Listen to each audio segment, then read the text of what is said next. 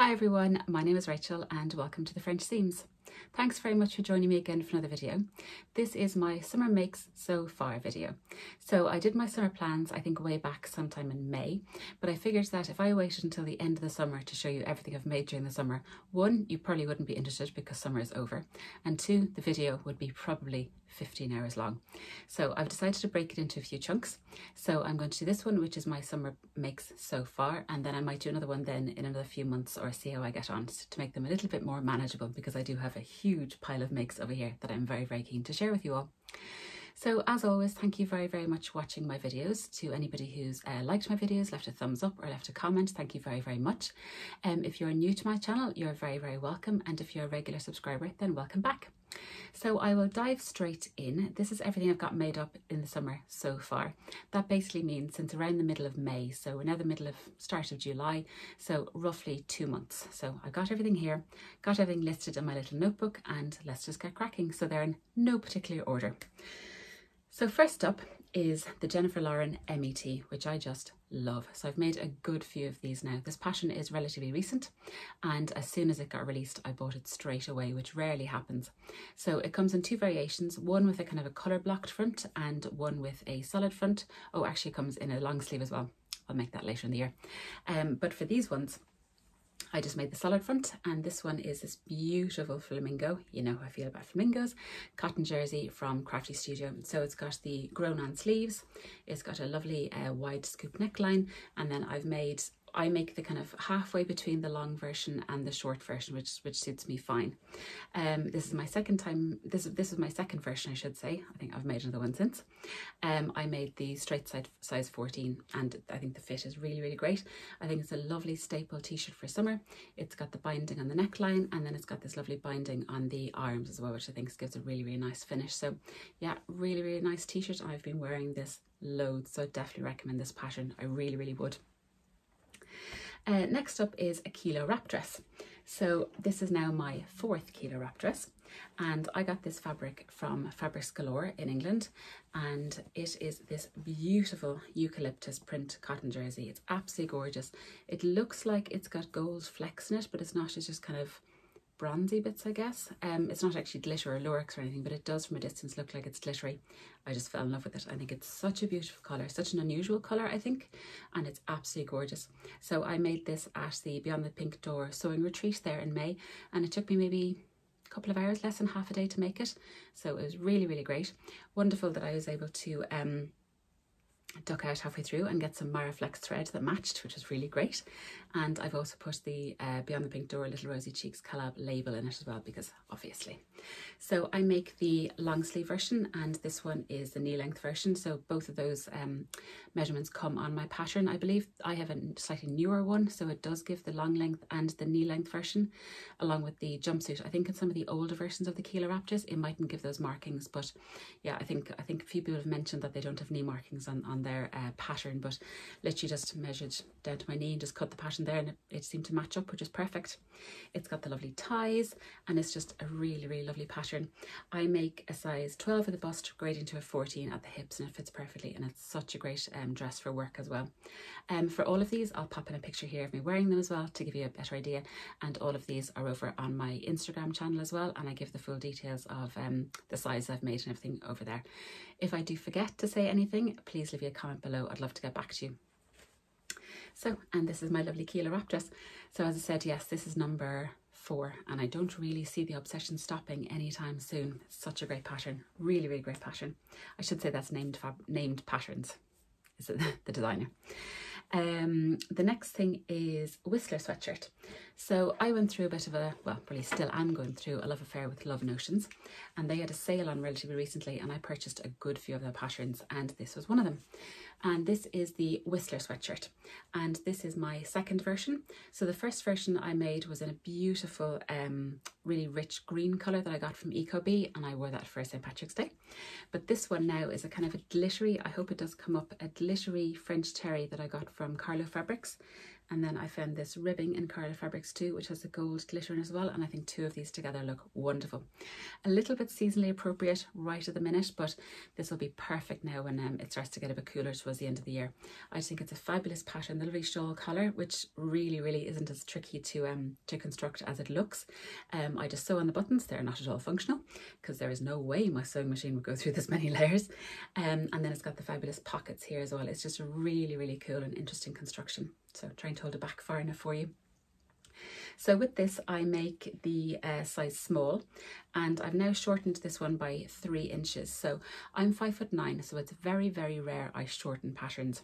So in my first version, I shortened the bodice by 2 inches, and it was still a little bit too long. So yeah, when I first looked at the pattern piece, I was like, this is more a tunic as opposed to a sweatshirt. So it was quite long.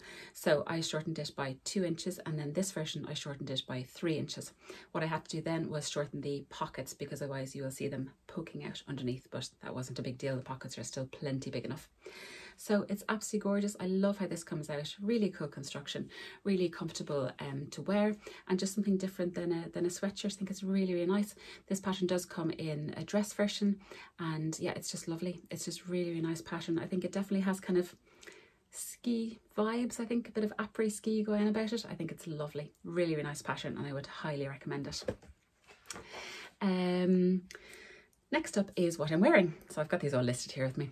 So this is the Helen's Closet Gilbert shirt in this lovely fabric, again from Carlo Fabrics. This was a remnant that I picked up when I went down to Catherine's lovely shop in May, and it's got these beautiful cherries on it, and it's a very thin pinstripe. And I was able to get the short sleeve tie front out of, I think the remnant was 1.25 meters, which is really great. So I'll stand up for you. So it's got the little tie here, and it comes down to about here, and I do shorten the sleeves a little bit from the pattern.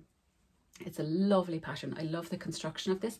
It's got the burrito yoke, so it's lovely clean inside as well, and it's a really interesting construction that you basically do the burrito when you've put on the collar. So literally the only thing you have to do after you've done the burrito is put in the sleeves. It's a really cool construction.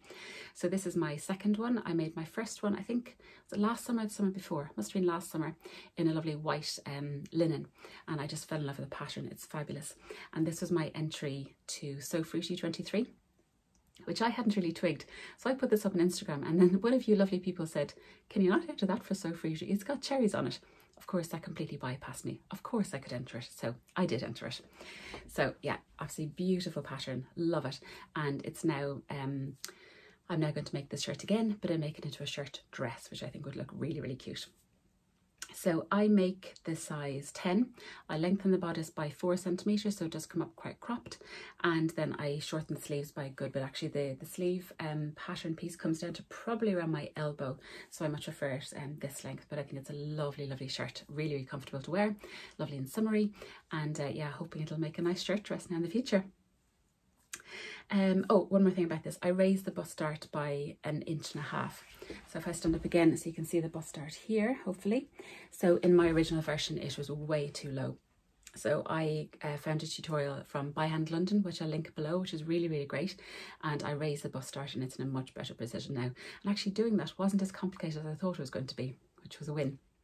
Next up is another Love Notions pattern, and this is the summer Caye shorts. So I was determined this year to make shorts, and I wanted to make them early in the summer so I'd have plenty of wear out of them during the summer. And I have worn them a few times, not as much as I'd like with our weather, but I'm really glad I have them. So they're in a beautiful olive green linen fabric from Beyond the Pink Door, which I picked up when I was down in Andrea's lovely shop, and I'm very happy they came out. So these were a journey. So for the lining, I used a bit of the cherry fabric that I'm also wearing here, and then I had this left over from a project last year, I think, so you don't really see this when I'm wearing them. So my issue here was the pockets. So they have lovely pockets here, and it's a lovely construction the way they actually go all the way across here, and so they're nice big pockets as well. However, I got very confused between, and I've got it written down here in case I forget, between the pocket bag and the pocket lining. So this is actually the pocket bag in here, which is green, and this is the pocket lining, which is a stripy. In my head, I'd assumed the pocket lining wouldn't be seen and the pocket bag would be seen. So I really didn't want this to be shown. I wanted this all to be green and for a little flash of colour to be on the inside. But when I was making them, I realised that that wasn't really the case. It's not a massive issue, at least they do match. It wasn't some kind of funky colour that I chose. And I don't wear my t-shirts tucked in at all. I wear them over the top, so you can't really notice, but I think they would look a little bit nicer if it was just a plain green. But anyway, you live and learn. I made a size 14 and the length was absolutely perfect on me, so the crotch length here was really good. It didn't give the finished garment measurements on the crotch lengths, but I had a look at the pattern piece, thought it looked okay, so that worked out fine. The pockets are in the perfect position as well, and the waist is really good, so that's just gathered by elastic at the back, so it gives a nice clean front waistband. The issue again came in the fit of, say, from about here down. They just seem to kind of splay out like this. It almost looked like a bit of a skirt. So I ended up taking out a huge chunk out of here and a huge chunk out of here, which wouldn't have been as bad, except that I had put on the cuff and overlocked it and understitched it. So it took me a long time to unpick everything, take the chunk out and then resew everything, and now I really love the fit in them. I really, really do. I think they're lovely, a nice length and a nice shape now that I've taken out a few cheese wedges out of the size of them. They're lovely, kind of light breezy short. I think the length is really, really good. Very happy that I did do that alteration despite it taking a long time. Very, very happy I did it. I just should have remembered to put that alteration on the paper pattern, so if I decide to make them again it should already be there instead of now. I'll probably have to remember what I did, but they're a lovely, lovely short pattern and I'm very happy I got them made up. I would love to make a pair in navy. I think it would go with an awful lot of things in my wardrobe for the sunny weather, which I'm hoping is going to come back. But no, these are lovely, lovely short, and I was just looking exactly for something like this with the flat front waistband and then the elastic at the back, which I think is really, really comfortable. I'm not quite brave enough to attempt a zip fly just yet. So very happy with how these came out in the end, but yes, it was a journey. Next up is my Adam Sew's hipster pouch. So this is called the hipster pouch, and it's a lovely pattern by Adam from Adam Sews. So I'll link his channel below. He's Adam Sews on YouTube and on Instagram, and he released this pattern a few months ago, and it's called the hipster pouch, and it's a kind of a crossbody bag like this, and I just thought it was a really, really cute pattern. And my mum had given me this blueberry fabric years and years and years ago. I think she bought it in America, New England somewhere, go figure, a long time ago, and I really wanted to do it justice. So I found this pattern and thought it would be really cute. I didn't have a huge amount of this fabric, but this doesn't take too much. So it's lovely, lovely bag. So the front and the back are quilted. So I don't know, can you see that? That is actually quilted. And then it's quilted inside here. Is that open? Yeah, so all that bit is quilted there. And then it's got a lovely zip here. It's got a zip at the top. And I have been using this, so this is full of baby wipes. And it's fully lined on the inside, and it's got binding all around the inside as well, so it's a lovely, lovely neat finish if you knew what you were doing with bias binding. That was a learning curve for me, a very steep learning curve. I got most of this made up at the Sewing Social in the Crafty Studio there a few Fridays ago, which was a lovely project to bring. Actually, it was really, really enjoyable. Then it's got these lovely tabs here and nice webbing. Then it's got all the hardware like the lobster clasps and the slider as well, so a very enjoyable project. Actually, you can probably see that the this green is the colour of my Caye shorts, so it matches. Really lovely pattern. What else was I going to say about it? Yes, so the hardware I got from Quilt Yarn Stitch, and the zips, which I think are a lovely match to the fabric, I got in Ecobee as well. So yeah, lovely pattern. And I have other cotton, pointing up there because it's up there, that I'm going to make this again, except I'm going to omit the pocket at the front. I'm going to omit the ties. I'm just going to make it a lovely kind of quilted pouch. I think it would look really, really cute. So I hope I'm not losing daylight. It's about 10 to 9 outside. I'm still just about got enough daylight. Right, so next up is another little make, and this is one that I got made up again at the Beyond the Pink Door retreat, and it's little bucket hats for my boys. So this fabric is the reason I got my eucalyptus fabric for my Kielo, because I had put a shout out on my channel a good few months ago looking for Lego fabric. I couldn't find it anywhere, and you guys came through, and this fabric was recommended on Fabrics Galore website.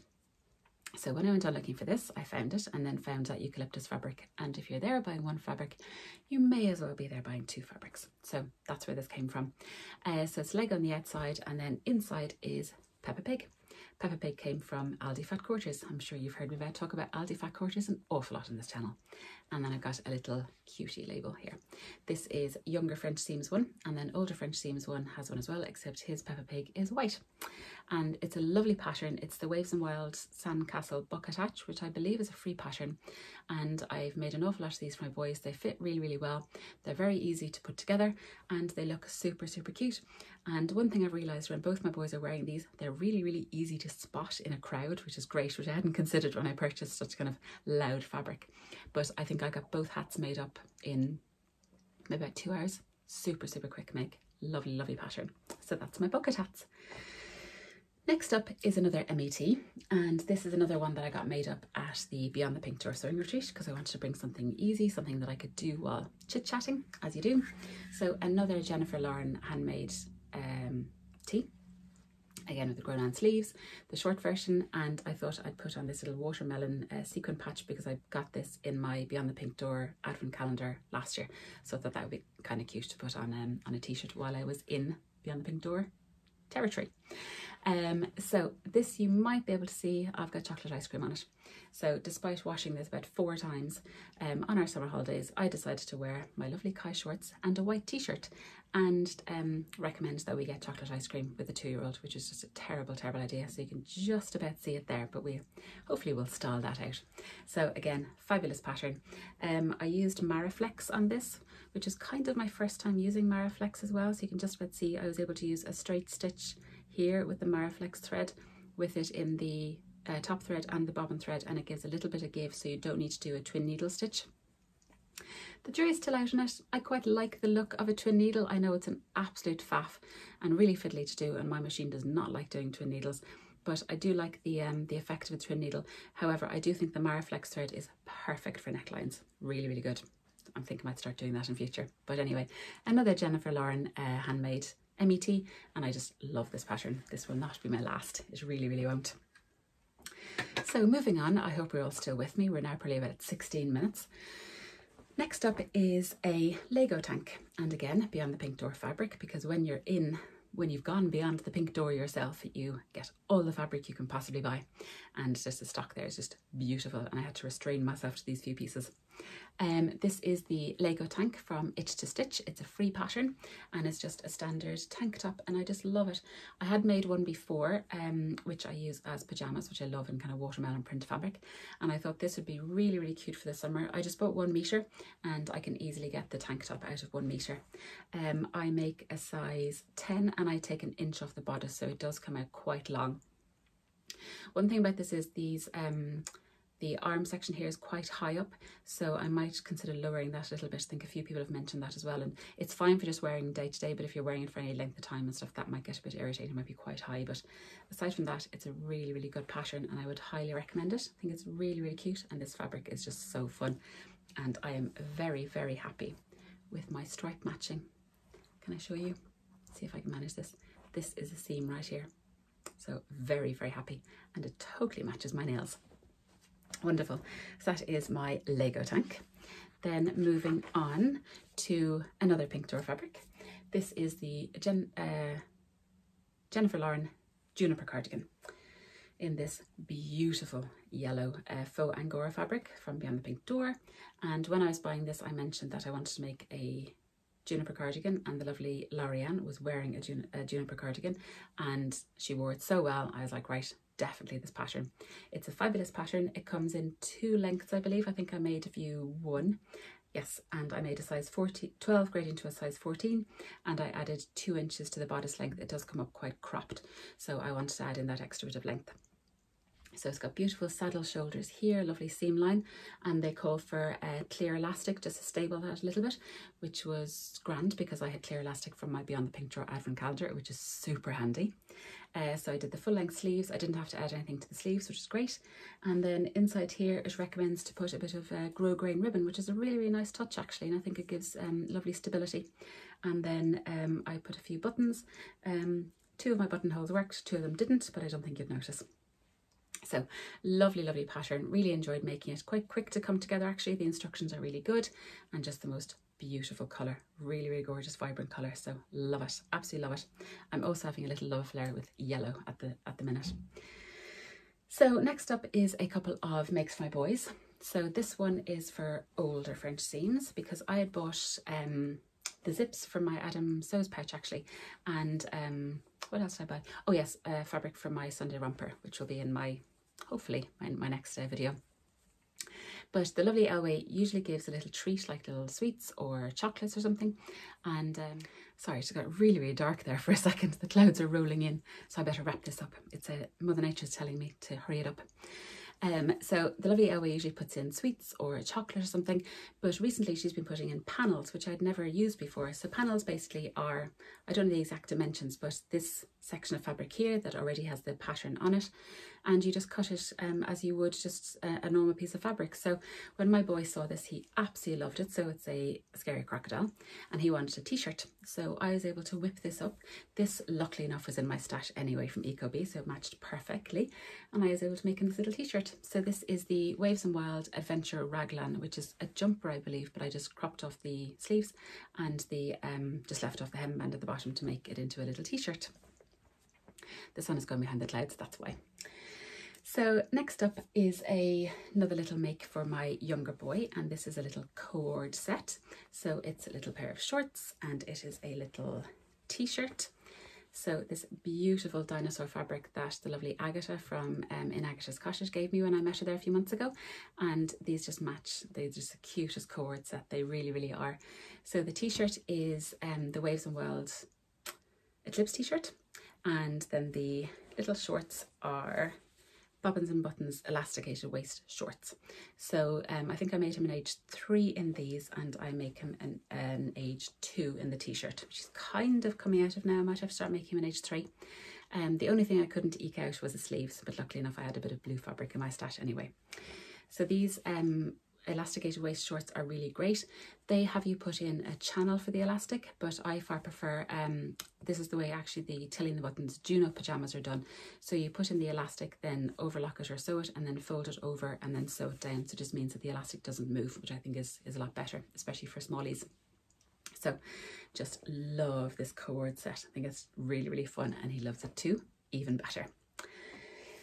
Right, we're on the penultimate make. And this is, again, another Beyond the Pink Tour fabric. And it's this beautiful burgundy cotton jersey and these lovely rose gold flowers here. And this is the Nina Lee Mayfair dress. This is my second version, and it's absolutely gorgeous. So it's got a beautiful, oh, it's gone very dark. I'll turn on the light. Right, hopefully that's a bit better. As I was saying, it's got this beautiful shawl collar, and it's all very neat in here with a burrito up here, where you just fold in all the edges, roll it all up, and it gives this lovely, lovely neat finish with no exposed edges. Then at the waist, it's got this lovely gathered section where you sew on a little waist tie. So these go all the way around. I did long sleeves and I did the knee length version, and this is perfect for work. It's really, really great. I really liked my other version, and I knew as soon as I saw this fabric, I thought it'd be a great kind of staple work dress. So I think I'd get away with it during the summer, but I think this will really come into its own now, coming towards the winter and Christmas, in this beautiful kind of rich cranberry burgundy colour. I think it's lovely, lovely. So I make a size 10 at the bust, grading to a 14 at the hips. I add on an inch to the skirt, and I add 2 inches to the sleeves, and that sizing seems to work out perfectly for me. So yes, really, really lovely pattern, and it looks really smart now, the ties, and I love this gathered section here at the waist. I think it's really, really nice. I think it's a beautiful construction as well. So that is my Nina Lee Mayfair dress. And then finally, you're going to be bored of me talking about my Cricut machine, but I got a Cricut for my birthday, and I was able to whip up this little t-shirt for my baby nephew, who is turning 1 very shortly. So again, this is the Waves and Wild Eclipse t-shirt, and I was able to make him a little iron-on the front, so hopefully you can see it. So it says, "It's my first birthday." I was able to do a lot of it in silver and then some in gold, and then the first is in glitter, and I think it's really, really cute. And this the same fabric as the sleeves of the dinosaur cord is lovely kind of powder blue, baby blue fabric from Ecobee, and I found this ribbing in my stash, been there for years and years, but I needed the tiniest little strip and it matched perfectly. So this is my little Cricut t-shirt, and I've got a little Made by Auntie little Rosie Teats label on it. So love how this came out.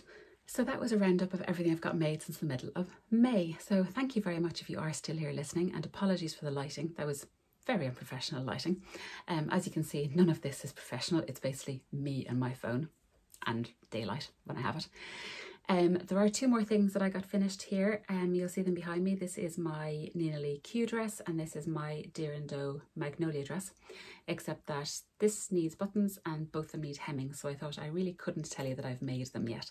So I haven't even taken pictures of them or anything, so when I do, they'll be in my next summer makes video, but I thought I'd show them here because I haven't made them, just not fully made them. So thank you very, very much for sticking with me. I do hope you enjoyed that. I got quite a bit of done now in the last few months, I really did. I've still got a good few things on my summer plans that I can busy myself with now for the next few months. My most pressing plan now is to make this beautiful fabric into a dress, which is gorgeous viscose from Beyond the Pink Door. We'll see how we get on with that. Thank you very, very much for watching. If you have any questions, if I've forgotten anything, if I haven't been clear on anything, please forgive me and just leave me a comment below. You know how much I love having the chats. If you like this video, please give it a thumbs up, and please, I'd love it if you'd consider subscribing. I'm almost at 5,000 subscribers. So that's all from me. I do hope you enjoyed it, and I certainly enjoyed making all those things, and I did enjoy sharing them with you as well. So thank you very, very much, and I will see you all again in a video very, very soon. Take care, everyone. Bye.